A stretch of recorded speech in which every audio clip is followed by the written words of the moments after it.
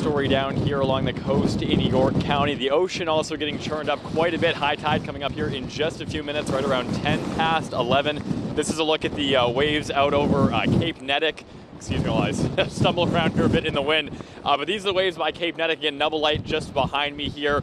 A very angry looking ocean with this nor'easter passing by just to our south, but certainly feeling the effects here in parts of southern Maine. Again, you can hear the wind though. That is the big story here. Not so much the coastal flooding. We're high enough up that we're not really dealing with that flooding too much, at least in this particular area.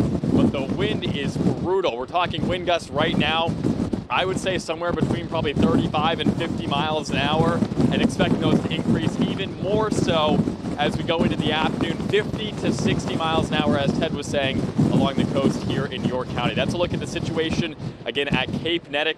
For now, we'll send things back to Steve in studio.